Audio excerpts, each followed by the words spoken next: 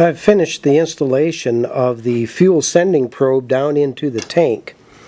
As you can see, it has 5 AN3 bolts here that go down through the probe and thread their way down into that flange that I glued onto the surface of the tank. Between this probe and the flange is a cork gasket that comes with the kit.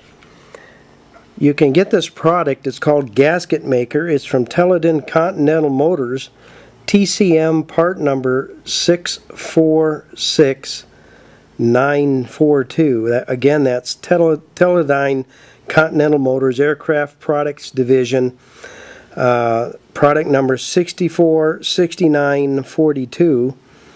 And it's about $50 for that tube. Now, I've had this tube for probably going on 10 years. It does not have an expiration date on it.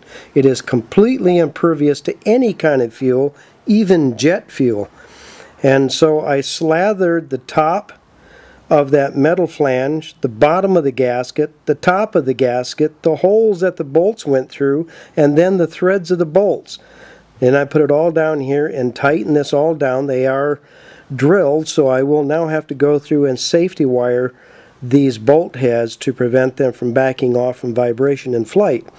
But I went ahead and sealed all that up, and it's a little bit dirty. This is a purple colored solvent, and you're going to get it all over yourself when you're working with it, but that's just the way it is. A little bit of acetone on a rag will clean it off.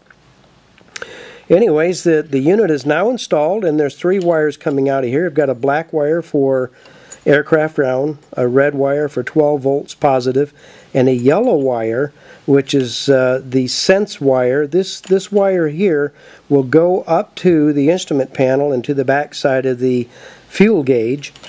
These two will be connected back here, one to 12 volts positive, one to aircraft ground. And here's my filler cap for the fuel tank. As you can see, I've got a pretty nice installation here. So for the next segment of this video, I'll go through the process of getting this wired up, installing the gauge, and then we'll go step by step through the process of calibrating this unit to the fuel levels.